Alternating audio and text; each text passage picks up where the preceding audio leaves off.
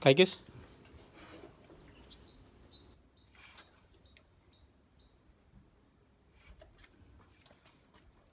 Kain.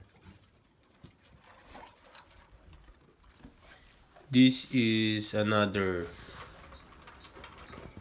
example of no food aggression.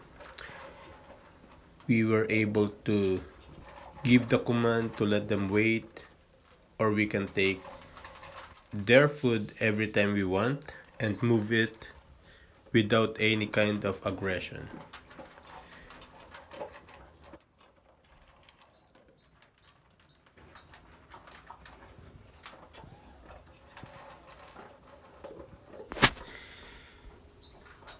Today is a nice weather. We have at 21 degrees Celsius, and it's really nice for the dogs to play outside.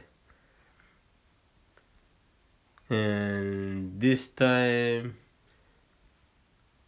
we let our dogs play outside the whole day. Between 6 to 7 in the morning, we already walk our dog in the dog park. That's the best time for them. It's not too crowded out there. A lot of our friends are asking, or even the viewer, maybe you guys are wondering how often we walk our dogs out.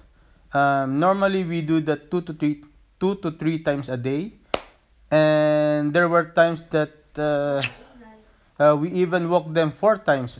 It depends also how busy we are. During the weekend, most of the time we walk them often, and during the weekdays, because everybody were busy, kids also were at school, and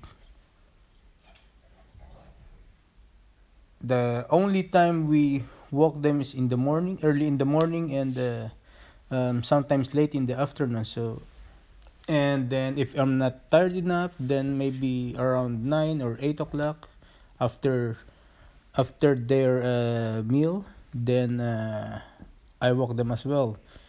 But once your dog are were used to walk 2 or 3 times a day, it won't be a problem. So as long as they really enjoy. The more you walk outside your dog, the better it is. It will um, it may result a good behavior. It will remove your dog anxiety. We socialize them often.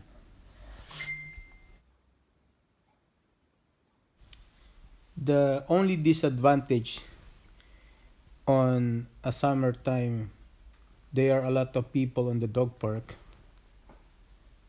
and it's not so nice because um, people do barbecues, they do party in there, and dog cannot be